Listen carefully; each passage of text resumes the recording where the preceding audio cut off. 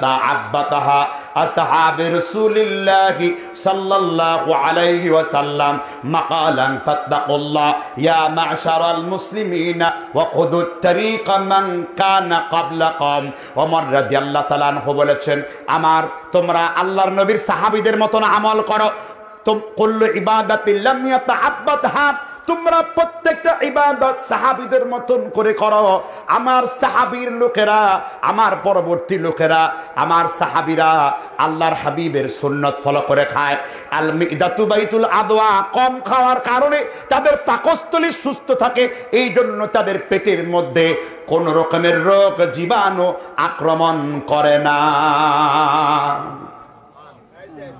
প্রত্যেকটা আমল করো এখানে কথা বলছে কে দেখেন তো কোরআন বলার সময় হাদিস বলার সময় কথা বলা যে কত রকমের বেয়াদবি এখানে কয়েকটা লোক রাখা দরকার যেগুলো কথা বলে মুখে টিকটিকি ছেড়ে দেওয়া দরকার কথা যাতে বন্ধ হয়ে যায় এইসব পায় কোথায় সাহস হয় কি করে এদের কলিজায় সাহস হয় কি করে আমি তো একটি কথাও বানিয়ে বলছি না বলছি হাদিস বলছি আল মিদাতু বাইতুল আদওয়া পাকস্থলী হলো নিকৃষ্ট জায়গা আমার রাসূল জীবনে কোনোদিন 3 দিনের খাবার একসাথে খান নাই 3 বেলা কোনোদিন আহার করে নাই আম্মা জান আয়েশা বলতেন 3 মাস অতিক্রান্ত হয়ে গেছে তবু আমাদের ঘরে এমনও গিয়েছে চুলার মধ্যে কোনো আগুন জ্বলেনি 3 মাস সফর করে আল্লাহর রাসূল এসেছেন আল্লাহর রাসূল এত সুন্দর ব্যবহার করেছেন তার শব্দ শোনার সাথে সাথে তার সুন্দর চরিত্র একটি হাসির সাথে সাথে আমাদের ক্ষুধার যন্ত্রণা মুহূর্তের মধ্যে মিলায়ে গিয়েছে আমার আল্লাহ দুঃখের পরিবর্তে আমার ঘরটাকে রহমত দিয়ে সাকিনা দিয়ে পরিপূর্ণ করে দিয়েছেন এই জন্য খাবার খাইতে হবে অল্প খাবার খাইতে হবে কি বেশি খায় খাওয়ার পর হার্ট ব্লক হয় তারপরে হার্টের অপারেশন হয় ওপেন হার্ট সার্জারি হয় কবিতা কয় দুনিয়াটা মস্ত বড় খাও দাও আর ফুর্তি করো শয়তানের সাথে ইয়াহইয়া নবী সাক্ষাৎ হলো বলল ইয়াহইয়া নবী ইবলিস তুমি মানুষকে কিভাবে ধোঁকা দাও ইবলিস বলল আমি খুব বেশি মানুষকে শান শৌকতপূর্ণ সুস্বাদু খাবার খাওয়াই মানুষের যৌন উত্তেজক হয় আর মানুষ জেনা বা বিচারে লিপ্ত হয় উলঙ্গ হয়ে যায় আর আল্লাহর পথে আসতে পারে না এই জন্যই নবীরা কখনো পেটুক ছিলেন না ইমাম যখন আজান দেয় মুয়াজ্জিন হাইয়া আলাস সালাহ মুসল্লিরা তো যায় মসজিদে আর পেটুক দৌড়ে পায়খানার মধ্যে ঢুকে কারণ খায় এমন খাওয়া খায় খাওয়ার মধ্যে কোনো বাঁচ বিচার নাই খাইতে খাইতে রমজান মাসে পায়জামার দড়ি শুদ্ধ ছিঁড়া ফেলে ঠিক না বেঠিক এটা কি রাসূলের সুন্নাত আল্লাহর নবী বলেছেন সাল্লাল্লাহু আলাইহি ওয়াসাল্লাম তিনি উল্লেখ করেছেন আলাইকুম বিসুন্নতি ওয়া সুন্নতি খুলাফাই ওয়ার রাশিদিন তোমরা আমি নবীর সুন্নাতকে অনুসরণ করো খলিফায়ে রাশিদিনের সুন্নাতকে অনুসরণ করো এজন্য খলিফায়ে রাশিদিনের সুন্নাত যদি তুমি পালন করতে চাও আজ থেকে তুমি খাবারের মধ্যে লাগাম লাগাও সপ্তাহে 2 দিন সিয়াম রাখো আর সবথেকে উত্তম হলো দাউদ নবীর সিয়াম একদিন রাখবেন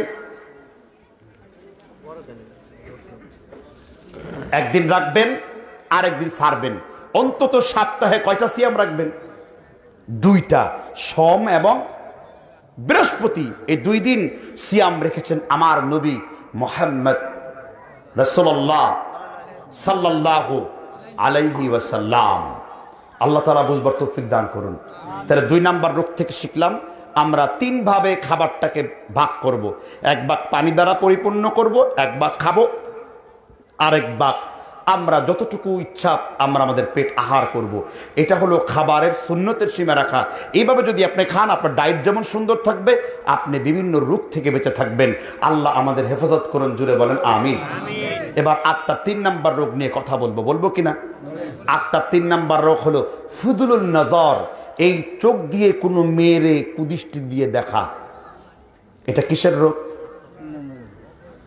রোগ আত্মার রোগ কাকে দেখা মেয়েদের কুদৃষ্টি দিয়ে দেখা আর আল্লাহর রাসূল পৃথিবীর সব পুরুষদেরকে বলেছেন যুবকদেরকে বলেছেন সুনান ও তিরমিজি হাদিস নাম্বার 3020 নাম্বার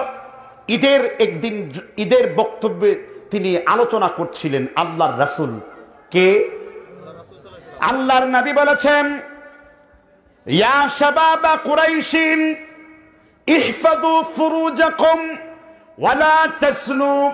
হে কুরাইশের যুবক, হে পৃথিবীর যুবক, হে বিশ্ব পৃথিবীর যুবক, তোমরা যদি তোমাদের গুদ্দু আবসারাকুম দৃষ্টিকে নিম্নগামী করতে পারো, আর যদি ব্যভিচার বন্ধ করতে পারো, লজ্জাস্থানের হেফাজত করতে পারো, আদমাল্লাহুল জান্নাতি, আমার আল্লাহ তাআলার রাসূল দায়িত্ব নিয়েছেন যে যুবক চোখের হেফাজত করবে আমার আল্লাহ তার জান্নাতের হেফাজত করে দেবেন। কিসের হেফাজত? আপনি চোখ দিয়ে কাকে চোখ দিয়ে তাকিয়েছেন এটা কে জানেন? এই কথাও কোরআনে আল্লাহ উল্লেখ করেছেন। সূরা মুমিনের 19 নম্বর আয়াতে আল্লাহ বলেছেন, ইয়ালামু খাইনাতাল আয়ুনি ওয়া মা তুখফিস সুদূর। আল্লাহ তাআলা বলেন, ইয়ালামু খাইনাতাল আয়ুন, তোমার দুই চোখ কোন মেয়ের দিকে দিয়েছো, চোখের অপব্যবহার করেছো, পৃথিবীর কেউ জানে না। আমি আল্লাহ তাআলা তোমার চোখ তুমি যেই জায়গায় দিয়েছো না রে বান্দা, আমি আল্লাহ তোমার চোখের খবরও রেখে দিয়েছি। ইয়ালামু খাইনাতাল আয়ুনি ওয়া মা তুখফিস সুদূর, অন্তর দিয়ে কোন মেয়ের দিকে তাকিয়েছো, চোখ তুমি কোন খারাপ জায়গায় দিয়েছো, এই কথাটার সম্পর্কে জানেন কে? আল্লাহ। তা শুধু তাই না, আপনারা প্রচন্ড ঝড় বৃষ্টি হইতে দেখছেন তো, ঝড় বৃষ্টি হলে পরে আজকে বিকাল বেলায় বাতাস পর পরে আল্লাহ তাআলা বলেছেন, ওয়ামা তাসকুত মিন ওয়ারাকাতিন ইল্লা ইয়ালামুহা। বাতাসের প্রচন্ডতার কারণে গাছের যেই পাতাটা নড়ে, বাতাসের মাধ্যমে গাছের পাতা যে দুল খায়, আমি আল্লাহ তাআলা ওই গাছের পাতার খবর পর্যন্ত রাখি। এই পৃথিবীর কোন গাছের পাতা লতা আমি আল্লাহর হুকুম ছাড়া নড়ে না, আল্লাহর হুকুমে গাছের পাতা নড়ে। কে বলেছেন? আর আপনি চোখ মেরেছেন মেয়েদের দিকে। হাকিমুল উম্মাত মুজাদ্দিদ মিল্লাত আশরাফ আলী থানভী রাহমাতুল্লাহ আলাইহি মাওয়াজ আশরাফিয়া কিতাব লিখেছেন, 12,000 রাকাত তাহাজ্জুদ নামাজ পড়ার চাইতে একটা কুদৃষ্টিকে হেফাজত করা, 12,000 তাহাজ্জুদ নামাজ পড়ার চাইতে একটা দৃষ্টি শক্তির হেফাজত করা আমার আল্লাহর কাছে বেশি প্রিয়। 12,000 রাকাত তাহাজ্জুদ পড়ে কি হবে? এর থেকে বেশি কঠিন হলো নিজের নাফসকে কন্ট্রোল করে চলা, নিজের দৃষ্টিকে নিম্নগামী করা। আল্লাহর নবীর সাহাবা আপন জামতা আলী রাদিয়াল্লাহু তাআলা আনহুকে তিনি বলেছেন, ইয়া আলী লা তুতবিউন নাদারাতান নাদারা, হে আমার জামতা আলী, খবরদার মেয়েদের দিকে তুমি ইচ্ছাকৃতভাবে একটি দৃষ্টিও দিও না। আমার দেশের মৌলবীরা, সব মৌলবীরা না, জ্ঞান সম্পন্ন আলেমরা না, আমার দেশের জাহেলরা ফতোয়া দেয় মেয়েদের দিকে ইচ্ছাকৃতভাবে একটা দৃষ্টি আমার আল্লাহ মাফ করে দিয়েছেন। এমন ফতোয়া দেয় কিনা? এখন একটা খারতারা যুবক বলল, হুজুর এক দৃষ্টি দিয়ে আটকায় রাখবো, দ্বিতীয় দৃষ্টি দেওয়ার কোনো প্রয়োজন নাই, আমি 1 ঘন্টা বরাবর একটা দৃষ্টি দিব, কারণ এক দৃষ্টি দিলে তো মাপ আছে। আর আমার নবী তার জামাতা আলীকে বলছেন, ইয়া আলী লা তুতবিউন নাদারাতান নাদারা ফাইন্না লাকাল আউলা আওসাত লাকাল আখিরাম, তুমি যদি ইচ্ছাকৃতভাবে কোনো মেয়ের দিকে তাকাও, ওই দৃষ্টি তোমাকে আমার আল্লাহর জাহান্নামের মধ্যে আল্লাহ ভরে দেবেন। মুসনাদ আহমদ 10,037 নম্বর 8 নম্বর ভলিউমে লেবাননের বৈরুতে আরবিতে হাদিসটি উল্লেখ করেছে, লিখেছেন ইমামে আহমদ ইবনে হাম্বল রহমতুল্লাহ আলাইহি। তাহলে একটি দৃষ্টি আপনাকে জাহান্নামের মধ্যে ভরে দেবে। আত্মার চাহিদা হলো মেয়েদের দিকে তাকানো, কিন্তু আল্লাহর হুকুম হলো দৃষ্টি কোথায় দেওয়া? নিম্নগামী করে দেওয়া। এটার মধ্যে তাকওয়া আছে না নাই? আত্মার চাহিদা হলো একটা মেয়েকে মজা নেওয়া, মোবাইলে পর্ন ভিডিও দেখা, কিন্তু আল্লাহর কথা হলো তুমি লজ্জাস্থান থেকে, মহিলাদের গুপ্তাঙ্গ থেকে, মহিলাদের লোলভ দৃষ্টি থেকে তোমার দৃষ্টিকে নিম্নগামী করো। এটাই তো জিহাদ, এটাই তো আন্দোলন, এটাই তো মুজাহিদের পরিচয়। যেই চোখ কিনা একটা মেয়ের ইজ্জত থেকে নিজের চোখকে ফিরায় রাখতে পারে না, গোটা পৃথিবীর লক্ষ লক্ষ মায়ের ইজ্জতের দাম ও দেবে থেকে, ও তো নিজের চোখের নিজের নফসেরই হেফাজত করতে জানে না, কারণ ওর 3.5 হাত বডির মধ্যে ইসলাম নাই। ঠিক কিনা বলেন? আল্লাহর নবী সাল্লাল্লাহু আলাইহি ওয়াসাল্লাম তিনি সাহাবীদের তাকওয়া শিখিয়েছেন, চোখের হেফাজত থেকে কেমনে ভাবে বাঁচতে হয়। আল্লাহর হাবিব বলেছেন, হাজরে আসওয়াদ থেকে একজন মহিলা জেউর পরিধান করে, অলংকার পরিধান করে হাঁটবে, কোন সাহাবারা ওই দিকে তাকাবা না। আল্লাহর কসম, আল্লাহর নবীর একজন সাহাবাও ওই মহিলার দিকে তাকায় নাই, একটা পুরুষ ওই দিকে তাকায় নাই। এটা ছিল সাহাবীদের তাকওয়া, আর এটা হলো আমাদের তাকওয়া। আমরা নিজের চোখকে হেফাজত করতে পারি না, আমাদের আত্মা কলুষিত হয়, আমার আত্মা যৌন খায়াসে পরিপূর্ণ হয়, তাই ধরে ধরে যৌন ধর্ষণ রাস্তার মোড়ে মোড়ে আসে না নাই? কোথায় তিনি হবেন কোরআন হাদিসের বিজ্ঞানী? এই আত্মা নষ্ট করতে করতে ডাইরেক্ট জরায়ু বিজ্ঞানী, যৌন বিজ্ঞানী হয়ে গেছে। ঠিক কিনা বলেন? এর কারণ কি? এর কারণ একটি, আপনার চোখের মধ্যে কোনো প্রলেপ নাই, আপনার দৃষ্টিকে নিম্নগামী করা নাই। কথা বুঝতে পারছেন কিনা? আপনিও দৃষ্টিশক্তি দিয়েছেন, সাইয়্যিদানা ইউসুফও দৃষ্টিশক্তি দিয়েছে। সূরা ইউসুফের 30 নম্বর আয়াতে আল্লাহ বলেছেন, কদ শাফাহা হুব্বা, এই জুলাইখা ইউসুফের প্রেমে গভীর পিপাসাক্ত হয়ে পড়েছে। কার প্রেমে? ইউসুফের প্রেমে। আপনি তো মেয়ে মানুষ চান, আর নবী ইউসুফ মেয়ে মানুষের অত্যাচারে 18টি বছর জামিরা কারাগারে আসামিদের সাথে মাথার মধ্যে পাথর রেখে তিনি ভেঙেছে, তবুও তিনি মেয়েদেরকে দেখার জন্য তিনি স্বাধীনভাবে ঘুরে নাই। কারণ নবীদের কাছে তাদের ঈমান বড়, নবীদের কাছে তাদের চরিত্র বড়, নবীদের কাছে দুনিয়া একটা ফালতু বিষয়। সাইয়্যিদানা ইউসুফকে বন্দী করা হলো। জুলাইখা বললেন, ব্যভিচার করব। ইউসুফ বললেন, জুলাইখা তুমি কি আল্লাহকে ভয় করো না? জুলাইখা বলল, আমি যাকে আল্লাহ বলে মানি, আমি আমন মূর্তির ইবাদত করি। আমার মূর্তিকে একটা কাপড় দিয়ে ঢেকে দিলে আমার মূর্তি, আমার আল্লাহর চোখ ঢেকে যাবে। জুলাইখা মূর্তির মুখে কাপড় পরিয়ে দিয়ে বলল, ও ইউসুফ, আমি তো আমার আল্লাহর চেহারা ঢেকে দিয়েছি, কোনো সমস্যা নাই। এবার ইউসুফ উত্তর দিল, জুলাইখা তুমি তোমার আল্লাহর চেহারা ঢেকে ফেলেছো, আমি এমন আল্লাহকে অনুসরণ করি যে আল্লাহর চেহারা ঢাকার ক্ষমতা দুনিয়ার কোনো মানুষের নেই। আমার আল্লাহ কোরআনুল কারীমে আল্লাহ সম্পর্কে সূরা বাকারার 115 নম্বর আয়াত আল্লাহ বলেন, ওয়ালিল্লাহিল মাশরিক ওয়াল মাগরিব ফাআইনামা তুওয়াল্লু ফাতাম্মা ওয়াজহুল্লাহ। ও বিশ্বনবী, মানুষদেরকে জানা দাও, ওয়ালিল্লাহিল মাশরিক ওয়াল মাগরিব ফাআইনামা তুওয়াল্লু ফাতাম্মা ওয়াজহুল্লাহ।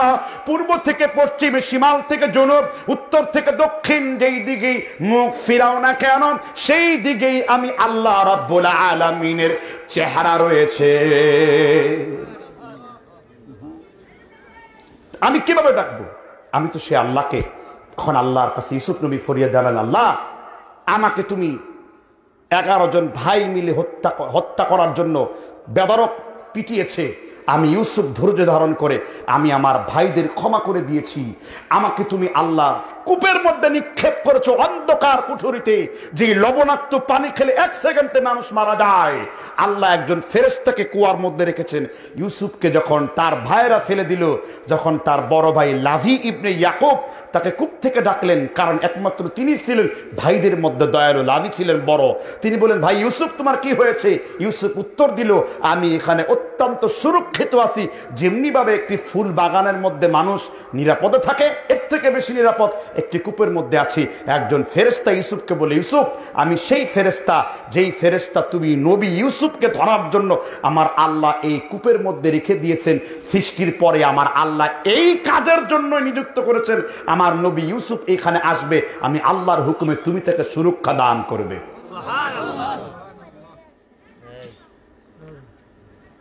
কথা মনে হয় খুব খারাপ লাগতেছে। ইউসুফ নবী আল্লাহর কাছে নেক আমলের উসিলা করলেন। আল্লাহ ওয়াদা করলেন, ইন্নাল্লাযীনা তাকাউ ইযা মাসসাহুম তাইফুম মিনাশ শাইতানি তাযাক্কারু ফাইদা হুম মুবসিরুন। আল্লাহ সূরা আরাফ 104 নম্বর আয়াতে বলেছেন, আল্লাহর কোন বান্দা, আল্লাহর কোন বান্দি যখন বিপদে পড়ে আমি আল্লাহর জিকির করে, স্মরণ করে, আমি আল্লাহ রাব্বুল আলামিন তার বিপদকে উদ্ধার করে তার চোখকে হেদায়েতের জন্য আমি আল্লাহ খুলে দেই। ইউসুফ নবী বিপদে পড়ে আল্লাহকে ডাকলেন। একজন ইমানদারের শ্রেষ্ঠ ভরসা কে? আল্লাহ কোরআনে বলেছেন, যালিকা বিআন্নাল্লাহ, যালিকা বিআন্নাল্লাহ মাওলাল্লাযীনা আমানু ওয়া আন্নাল কাফিরিনা লা মাওলা লাহুম। অবিশ্ব নবী মানুষদেরকে জানায় দাও, যালিকা বিআন্নাল্লাহ মাওলাল্লাযীনা আমানু, ইমানদারের মাওলা, ইমানদারের অভিভাবক, ইমানদারের আল্লাহ, ইমানদারের প্রভু, ইমানদারের ইলাহ আমি আল্লাহ। ওয়া আন্নাল কাফিরিনা লা মাওলা লাহুম, যার হৃদয়ে ঈমান নাই, ইসলাম নাই, নবী নাই, তরিকা নাই, সুন্নাত নাই, তাওহীদ নাই, ফরজ নাই, ঈমান নাই, বেঈমান, তাদের সাথে আমি আল্লাহর কোনো সম্পর্ক নাই, তাদের কোনো মাওলা নাই। আর আমার মাওলা কে? চিল্লায় বলেন, আমার মাওলা কে? ইউসুফ আলাইহিস সালামকে হেফাজত করার জন্য ফেরেশতা জিবরিলকে পাঠালেন। জিবরাইলের হাতের মধ্যে 700 ডানা আছে। কয়শো ডানা আছে? জিবরাইল বললেন, আমি ফেরেশতাদের লিডার, আমি ফেরেশতাদের নেতা, আমার হাতের বাজুর ভিতরে 700 ডানা আছে। এক ডানা দিয়ে যদি এই পৃথিবীকে ঢেকে ফেলি, আমার একটা ডানার অর্ধেকটার লোড নেওয়ার ক্ষমতা তোমার এই পৃথিবীর কোনো মানুষের নাই। ইন্নাহু লাকাউলু রাসূলিন কারীম ذي قوة عند ذي العرش مكين مطاع ثم أمين وما صاحبكم بمجنون। আমি জিবরিল হলাম আল্লাহর পক্ষ থেকে ওহী বাহক, বাণী বাহক, নবীদের কাছে ওহী নিয়ে আসি। আর আমি জিবরাইলের কোনো কামনা নাই। আমি জিবরাইল হলাম আল্লাহর আরশের নিকট সবথেকে বিশ্বস্ত।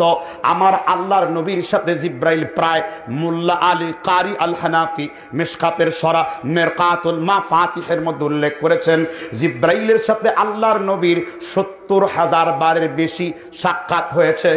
2 বার শুধু নাজালাতান উখরা, আল্লাহর নবী জিবরাইলকে সরাসরি তিনি শুধু 2 বার দেখেছেন, বাকি 100 বার দেখেছেন নবীর সাহাবা দাহিয়া ইবনু কালব রাদিয়াল্লাহু আনহুর চেহারার মতো করে। জিবরাইল তাকে রক্ষা করলেন। আর আল্লাহ তাআলা কাযালিকা নাজজিল মুহসিনিন, আল্লাহ প্রত্যেক ইমানদারকে এইভাবে প্রতিদান দেন। আল্লাহ জুলাইখার কাছ থেকে কাকে রক্ষা করেছেন? ইউসুফকে। আর আমরা একটা মেয়ে পাওয়ার জন্য পাগল হয়ে যাই। আমাদের নফস এত নষ্ট হয়েছে যে আমাদের দৃষ্টিকে আমাদের ওইখান থেকে ফিরিয়ে আমাদের কন্ট্রোলে আনতে পারি না। অথচ নবী সাল্লাল্লাহু আলাইহি ওয়াসাল্লাম তিনি দৃষ্টি হেফাজত করার ব্যাপারে সব থেকে বেশি সতর্কতা অবলম্বন করেছেন। নবী সাল্লাল্লাহু আলাইহি ওয়াসাল্লাম বলেছেন, চোখ হলো পাপের গুপ্তচর। চোখ কি? গুপ্তচর। তাহলে আত্মার 3টি রোগ নিয়ে কথা বললাম। 3টি রোগের একটি রোগ হলো ফুদুলুল কালাম, বেশি কথা বলা, ফুদুলুত তুআম, বেশি খাবার খাওয়া, ফুদুলুল আইন, কোনো মানুষের দিকে অবৈধ নজর দাও। এবার আত্মার 4র্থ রোগ নিয়ে কথা বলবো। খুব বিরক্ত হচ্ছেন? আমি আবার বলছি, আমি কিসসা কাহিনী এগুলো জানি না। আমার কাছে কোরআন আছে, হাদিস আছে, দলিল আছে, পৃষ্ঠা নাম্বার আছে, আমি এগুলো দিয়ে আপনাকে বুঝাবো। কোনো কিসসা বলার কোনো প্রয়োজন নাই, কারণ কোরআন হাদিসে এত ভান্ডার আছে। এগুলো টিকটিকি মৌলবী, 10 গ্রাম সাইজের বাটখারা মৌলবীদের কাম। এরা লেখা নাই, পড়া নাই, কিছু নাই, আন্দাজে মান্দাজে বসে মাইকের মধ্যে সময় নষ্ট করে। ঠিক কিনা বলেন? আত্মার 4র্থ আরেকটি রোগ নিয়ে কথা বলবো কিনা? জি। আত্মার 4র্থ রোগ হলো হুব্বুদ দুনিয়া, দুনিয়ার ভালোবাসা। এটা আত্মার রোগ। কার ভালোবাসা? দুনিয়ার ভালোবাসা। মহান আল্লাহর কসম। কার কসম? মহান আল্লাহর কসম। কার কসম? মহান আল্লাহর কসম। কার কসম? আল্লাহি বিল্লাহি তাল্লাহি। এটা যদি আমিও হই, দুনিয়ার কোন মানুষের অন্তরে যদি এক বিন্দু পরিমাণ, এক সরষাদানা পরিমাণ যদি দুনিয়ার কোন ভালোবাসা থাকে, আল্লাহর কসম এই ব্যক্তি কখনো আল্লাহর জান্নাতে ঢুকতে পারবে না। এটা যদি আমিও হই। দুনিয়াকে পরিপূর্ণ বর্জন করতে হবে যেভাবে নবীরা বর্জন করেছে। কাকে বর্জন করতে হবে? দুনিয়া বলতে একজন ইমানদারের দুনিয়া বলতে কোনো কিছু নাই।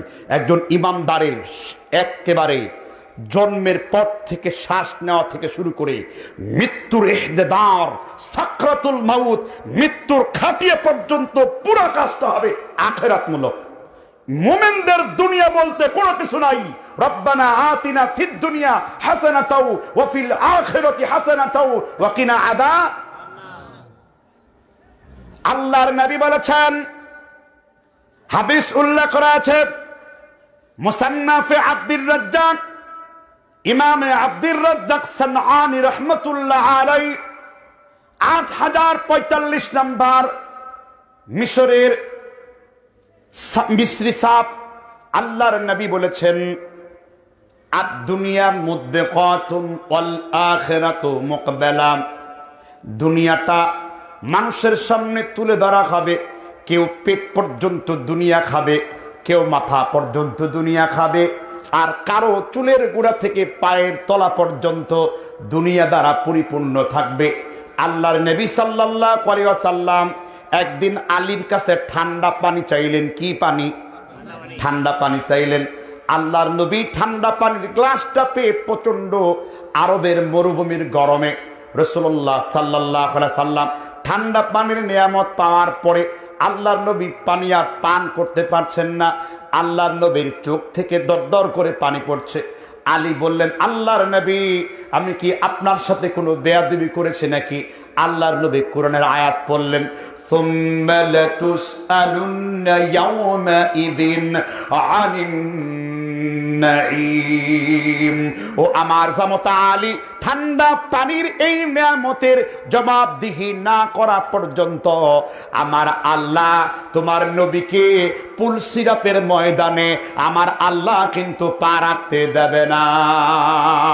আল্লাহর নবী তারপরে চোখের পানি দরদর করে ফেলে দিয়ে বললেন, ইন্নাস সামাআ ওয়াল বাসারা ওয়াল ফুআদা কুল্লু উলাইকা কানা আনহু মাসউলা। আল্লাহ বলেছেন, মানুষের চোখ, মানুষের কান, চুলের গোড়া থেকে পায়ের তালু পর্যন্ত সবগুলো নিয়ামতের ব্যাপারে জিজ্ঞাসা করবেন কে?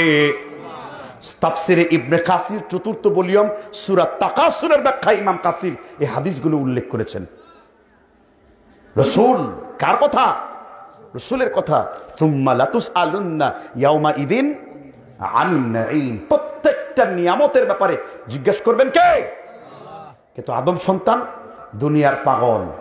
আল্লাহ রাসূল বলেছেন, দুনিয়া নবীর দুশমন, দুনিয়া আল্লাহর দুশমন, দুনিয়া আল্লাহ ওয়ালার দুশমন, দুনিয়া আল্লাহর শত্রু, দুনিয়া নবীর শত্রু, দুনিয়া আল্লাহ ওয়ালার শত্রু। ইন্নাদ দুনিয়া মালউনুন মালউনুন মা ফিহা। দুনিয়া অভিশপ্ত, দুনিয়ার মধ্যে যা কিছু আছে সব অভিশপ্ত বলেছেন মুহাম্মদ। মুসলিম শরীফের বর্ণনা, তারগীব ও তারহিব 1220 নম্বর হাদিস, 1 নম্বর ভলিউম, তারিখে দিমাশ 8 নম্বর খণ্ডের 3075 নম্বর হাদিস, মুল্লা আলী কারি আল হানাফি মিরকাতুল মাফাতে 3য় নম্বর খণ্ডের 142 পৃষ্ঠার হাদিস। আল্লাহর নবী বলেছেন, ওয়া আন আবি যর গিফারি রাদিয়াল্লাহু আনহু قال قال النبي সাল্লাল্লাহু। আবি যর গিফারি বলেছেন, আল্লাহর নবী তিনি বর্ণনা করেছেন, ইন্নাদ দুনিয়া মালউনুন মালউনুন মা ফিহা। দুনিয়া হলো অভিশপ্ত, আর দুনিয়ার যা কিছু আছে সবগুলা কি? অভিশপ্ত। তবে আল্লাহ রাব্বুল আলামিন 4 প্রকার ব্যক্তিকে অভিশাপের বাইরে রেখেছেন। ওই 4 প্রকার ব্যক্তি হওয়ার দরকার আছে না নাই? 1 নম্বর হলো ওয়ামা ওয়ালাহু, যে ব্যক্তি আল্লাহর ওলি। আল্লাহর কি? ইমাম জাফর আত-তাহাবী রাহমাতুল্লাহ আলাইহি বলেছেন, ওলি হলো যে ব্যক্তি কাবিরা গুনাহ থেকে মুক্ত, বড় গুনাহ থেকে মুক্ত, ওই ব্যক্তি আমি আল্লাহ রাব্বুল আলামিনের ওলি। যে বড় গুনাহ থেকে মুক্ত সে কি আল্লাহর ওলি। সুন্নাত নাই, জিকির নাই, শরীয়ত নাই, উলঙ্গ নাচ, ঢোল তাবলা নিয়ে পিটাপিটি, লাফালাফি, এই ব্যক্তি আল্লাহর ওলি নয়, এই ব্যক্তি শয়তানের ওলি। কে বলেছে সে আল্লাহর ওলি? আল্লাহর ওলি সেই ব্যক্তি যে ব্যক্তি শরিয়াতকে পাবন্দি জেনে প্রত্যেকটা গুনাহ থেকে মুক্ত রয়েছে, সেই ব্যক্তি আল্লাহর কি? এই হলো এক প্রকার ব্যক্তি। আরেক প্রকার ব্যক্তি হলো ইল্লা বিযিকরিল্লাহ, যার কলব, যার ঠোঁট, যার অন্তঃকরণে আল্লাহর জিকির দিয়ে পরিপূর্ণ। আল্লাহর হাবিব বুখারীর সর্বশেষ হাদিসের মধ্যে উল্লেখ করেছেন, আমি তোমাদেরকে একটা জিকির শিক্ষা দিয়ে দিই, এই জিকির বলতেও সহজ, ওজনেও ভারী। কেউ যদি সমুদ্রের পানি পরিমাণ গুনাহ করে, এই জিকিরের বদৌলতে আমার আল্লাহ ওই বান্দার আমল নামা থেকে তার গুনাহগুলোকে তিনি মুছে দেবেন। রাসূলের সাহাবারা বলল, জিকিরটা কি বলেন? রাসূল বললেন, সুবহানাল্লাহি ওয়া বিহামদিহি সুবহানাল্লাহিল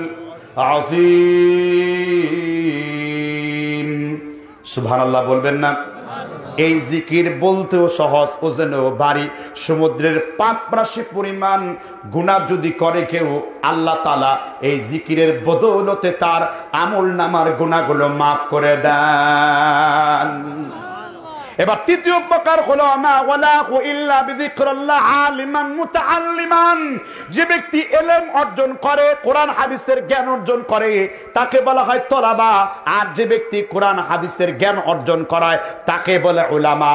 তুমি আলেম হও, না হয় তলাবা হও, না হয় তুমি ওলি হও, না হয় তুমি কবিরা গুনাহ থেকে মুক্ত হও, এই চার প্রকার ব্যক্তি ছাড়া সবাই হলো অভিশপ্ত। কয় প্রকার ব্যক্তি? চার প্রকার ব্যক্তি। চার প্রকার ব্যক্তি ছাড়া সবাই কি? অভিশপ্ত। দুনিয়া অভিশপ্ত, দুনিয়ার যা কিছু আছে সবই অভিশপ্ত। নবী সাল্লাল্লাহু আলাইহি ওয়াসাল্লাম তিনি উল্লেখ করেছেন যে আদম সন্তানকে যদি একটি মাঠ ভর্তি স্বর্ণ দেওয়া হয়, কি দেওয়া হয়? মাঠ ভর্তি স্বর্ণ যদি দেওয়া হয়, আদম সন্তান বলবে, আহাব্বা আইয়াকুনা লাহু ওয়াদিয়ান, আল্লাহ আমাকে যদি দুইটা মাঠ ভর্তি স্বর্ণ দেওয়া হতো খুবই ভালো হতো। বুখারী মুসলিমের হাদিস, মুত্তাফাকুন আলাইহি। ইমাম মুহিউদ্দিন নববী রিয়াদুস সালিহিন এবং কিতাবুল আযকারের 875 নম্বরও বুখারী মুসলিমের সত্যে হাদিসটি তিনি এনেছেন। আবার বলছি, আল্লাহর রাসূল বলেছেন, আল্লাহ তাআলা যদি আদম সন্তানকে একটি মাঠ ভর্তি স্বর্ণ দেওয়া হয়, স্বর্ণ বুঝেন তো, সোনা বুঝেন তো, গোল্ড বুঝেন তো, আদম সন্তান বলবে, হাব্বা আইয়াকুনা লাহু ওয়াদিয়ান, হায় আল্লাহ আমাকে যদি দুইটা মাঠ ভর্তি স্বর্ণ দেওয়া হতো তাহলে খুব ভালো কাম হইতো। আল্লাহর নবী বলেছেন, ওয়ালা ইয়ামলাফাহু ইল্লা তুরাব, কবরের মাটি ভরে না দেওয়া পর্যন্ত আদম সন্তানের দুনিয়া কামাবার আকাঙ্ক্ষা কোনোদিন মিটবে না। দুনিয়ার কবরের মউত, আলহাকুমুত তাকাসুর হাত্তা যুরতুমুল মাকাবির, কোন প্রাচুর্যের নেশায় তোমাকে বুত করে রেখেছে। এই দুনিয়া কামাই মানুষ যেই পর্যন্ত কবরের সাথ নামা মিটবে, ওয়ালা ইয়ামলা আফাহু ইল্লা তুরাব, কবরের মাটি মুখে না দেওয়া পর্যন্ত আদম সন্তানের দুনিয়ার কামাই কোনোদিন মিটবে না। আপনি একবার চিন্তা করেন, আমাদেরকে মরে গেলে মরা মানুষে কি বলে? লাশ বলে। লাশ মানে কি জানেন? লা শাইউন, তুমি কিছুই না। হাল আতা আলাল ইনসানি হিনুম মিনাদ দাহর লাম ইয়াকুম শাইআন মাযকুরা, মানুষ কি লক্ষ্য করে দেখে না তার দিকে তুমি কিছুই ছিলে না, মরে যখন গিয়েছো তুমি হয়ে গেছো লাশ, লাশ শাইউন, তুমি কিছুই না, তোমার পাঁচতলা কিছুই না, তোমার এমপিগিরি কিছুই না, তোমার চেয়ারম্যানগিরি কিছুই না, তোমার টাকা কিছুই না, তোমার কোনো কিছু কিছুই না, তুমি একজন লাশ। আবু যর গিফারি নাম শুনেছেন তো? আল্লাহর নবীর পরে আবু যর গিফারি রাসূলুল্লাহ সাল্লাল্লাহু আলাইহি ওয়াসাল্লামের এমন সাহাবা।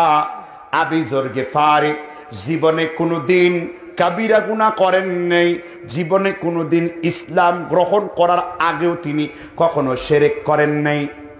সিয়ারু আলামিন নুবালা ইমাম হাফিজ শামসুদ্দিন যাহাবী 1 নাম্বার ভলিউমে 233 নাম্বার পৃষ্ঠাতে তিনি হাদিসটি উল্লেখ করেছেন। আল্লাহর হাবিব তিনি ফজরের নামাজ পড়লেন, সকল সাহাবারা মসজিদের জামাতে উপস্থিত, কিন্তু আবু যর গিফারি জামাতে উপস্থিত হন নাই। আল্লাহর নবী আবু যরকে খোঁজার জন্য গিয়েছেন। আবু যরকে তিনি ডেকেছেন, ও আবু যর, তুমি ফজরের নামাজের জামাতে কেন আসো নাই? আবু যর বলেছে, আল্লাহর হাবিব আমি তো জানেন দুনিয়ার কারণে আমি কোনো মানুষের কাছে হাত পাতি না। আবু যর মরে গেলেও মানুষের কাছে কোনোদিন অভাবের অভিযোগে হাত পাতবে না, কারণ আবু যর যেই শিক্ষা নিয়েছে একমাত্র আল্লাহ তাআলার কাছে চাইবে। ও আল্লাহর নবী, আমি আর আমার স্ত্রী কাপড় না থাকার দরুন ঘরের মধ্যে গর্ত করে উলঙ্গ হয়ে 2 জনে নামাজ আদায় করেছি। আল্লাহর নবী আবু যরের কথা শুনে চোখের পানি দরদর করে পড়ে গেছে। আল্লাহর নবী জুব্বা, পাঞ্জাবি, চাদর মুবারক আবু যরকে দিয়ে বলেছেন, আবু যর তুমি তোমার শরীরকে আবৃত করে ঢেকে তোমার নবীর সামনে আসো।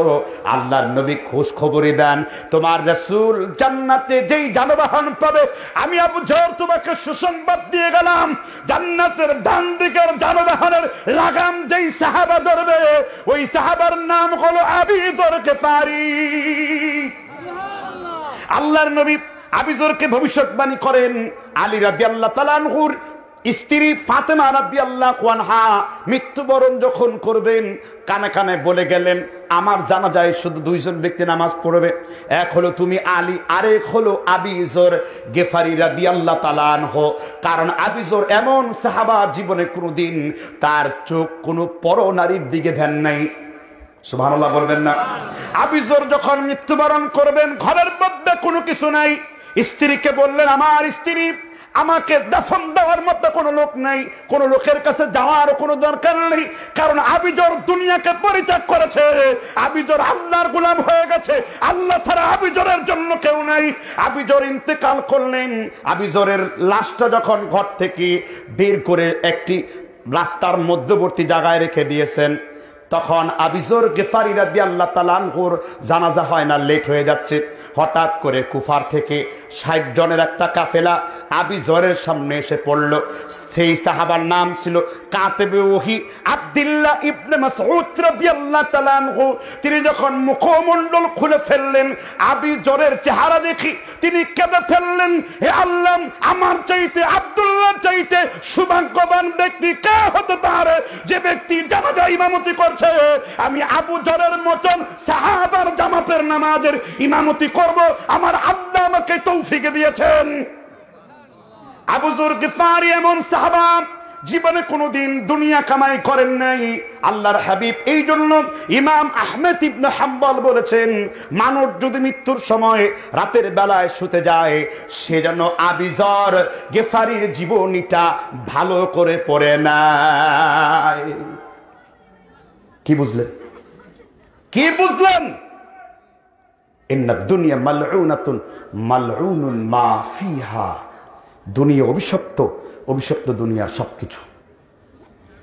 এজন্য আসেন আমরা দুনিয়ার চাহিদাকে কমাই। আমার প্রত্যেকটা কাজ হলো কার জন্য? আখিরাতের জন্য। কার জন্য? আখিরাতের জন্য। নবীগণ, সাহাবীগণ দুনিয়ার জন্য কোনো কিছু রাখেন নাই। হাসান বসরি ফাদাইলুল কিলাব, কুকুরের জীবনী নিয়ে একটি আরবিতে বই লিখেছেন বসরার তাবিঈ। কি নাম বলেছি? হাসান বসরি বলেছেন, একটা কুকুরের 10টি যোগ্যতা আছে, এই একটি যোগ্যতা মানুষ অর্জন করতে পারলে সে জান্নাত লাভ করবে। একটা কুকুরের কয়টা গুণ আছে? 1 নাম্বার গুণ, কুকুরের মধ্যে মালিকি ইয়াউমিদ্দিন ইয়্যাকা না'বুদু, এই 2টা আমল আছে। কুকুর তার মালিকের আনুগত্য করে, মালিক যা করে ঠিক সে তাই করে, মালিক তাকে খাওয়ায়, খাওয়ানোর শুকরিয়া আদায় করে, মালিকের হয়ে চোর পাহারা দেয়, মালিকের বিপদ পাহারা দেয়। আর আমরা এমন আল্লাহর গোলাম, আমরা এমন আল্লাহর বান্দা, আমরা মালিকেরটা খাই কিন্তু মালিকের জিনিসের আনুগত্য করি না। ওই একটা গুণ যদি আপনি কুকুর থেকে নিতে পারেন, আল্লাহর কসম ওই একটি গুণ নিলে আপনি জান্নাত লাভ করতে পারবেন। সাইয়েদনা উমর প্রত্যেকদিন খুতবায় বলেন, আশাদ্দুকুম ফি আমরিল্লাহি উমর, আমার সাহাবীদের মধ্যে সবথেকে কঠিন সাহাবা হলো, তিনি হলেন উমর। তিনি কে?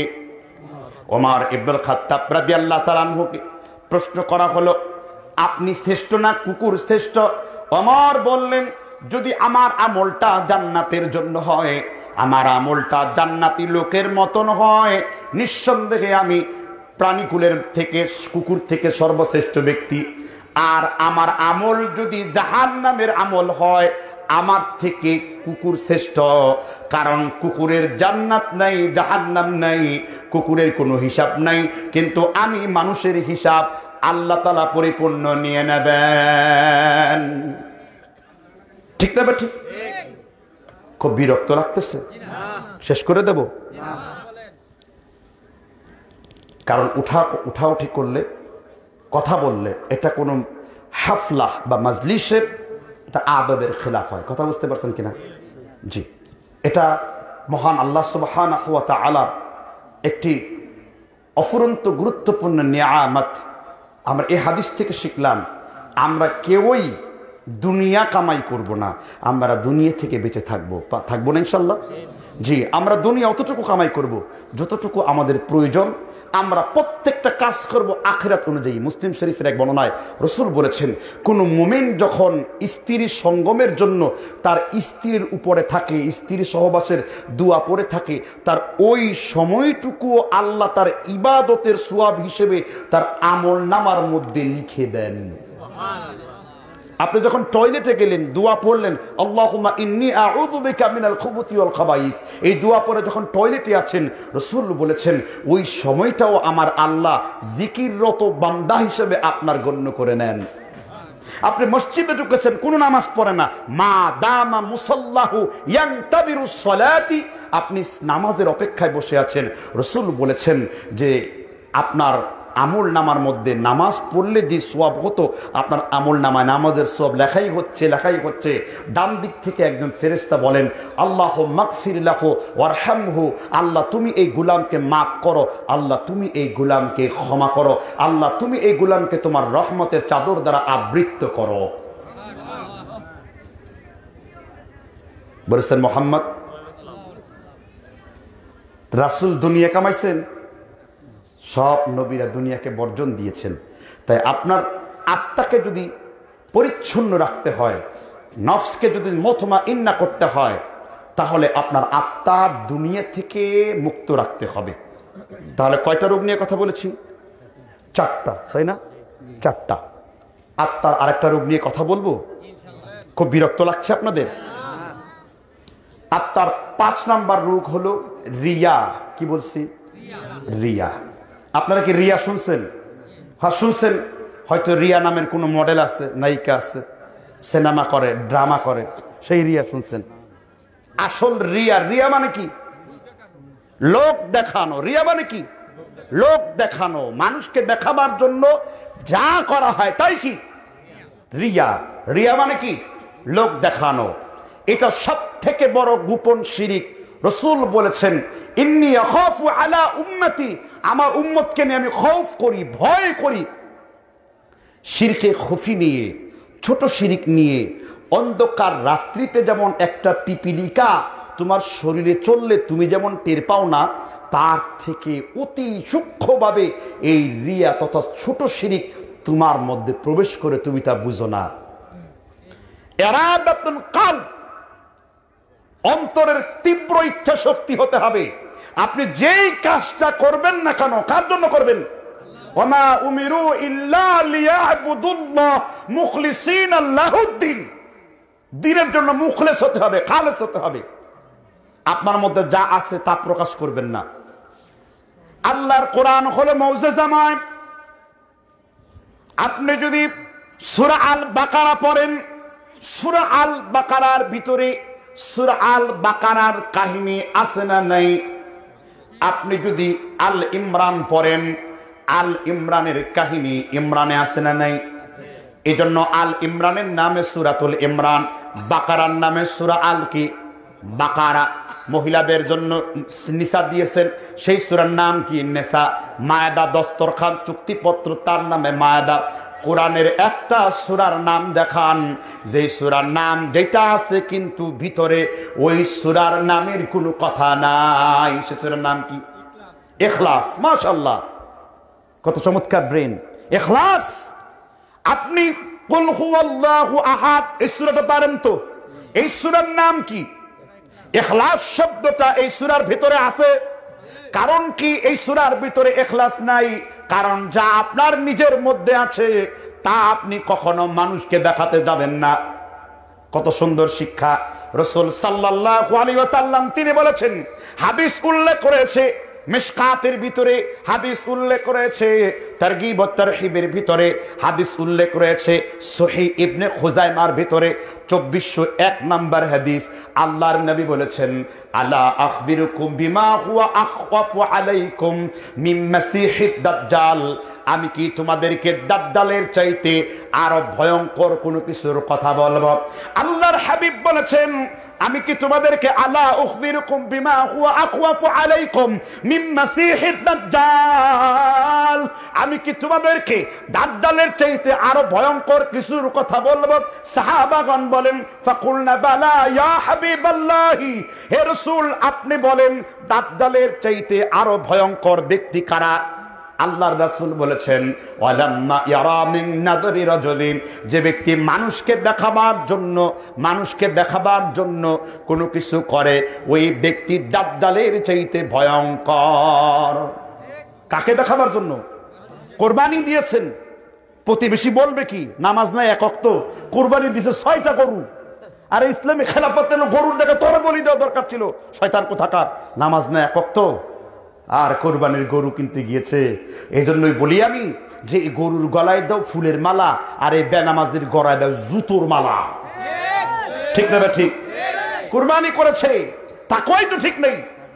কুরবানির প্রাণীর রক্ত গোশত আল্লাহ দেখেন না, লা ইয়ানালাল্লাহু লুহুমুহা ওয়ালা দিমাউহা ওয়ালাকিন ইয়ানালুহু তাকওয়া মিনকুম। কুরবানির প্রাণীর রক্ত গোশত কিছুই আল্লাহর কাছে পৌঁছে না, পৌঁছে শুধু তোমাদের তাকওয়া। এজন্য রিয়া, লোক দেখানো এটা মারাত্মক জিনিস। আল্লাহর রাসূল তিনি বলেছেন, মান সাল্লা ইরাই ফাকাদ আশরাকা ওয়া মান সামা ইরাই ফাকাদ আশরাকা ওয়া মান তাসদাকা ইরাই ফাকাদ আশরাকা। হাদিস উল্লেখ করেছে মিশকাতের ভিতরে। আল্লাহর নবী বলেছেন, লোক দেখানোর জন্য তুমি যদি নামাজ পড়ো তুমি শিরক করবে, লোক দেখাবার জন্য তুমি যদি সিয়াম রাখো তুমি শিরক করবে, লোক দেখাবার জন্য কাউকে যদি তুমি কোনো কিছু দান করো তাহলে কি করবে? শিরক করবে। কি করবে? শিরক করবে। এই জন্য আপনার একটি টার্নিং পয়েন্ট হলো আপনার ইবাদত করতে হবে একমাত্র কার জন্য? আল্লাহর জন্য।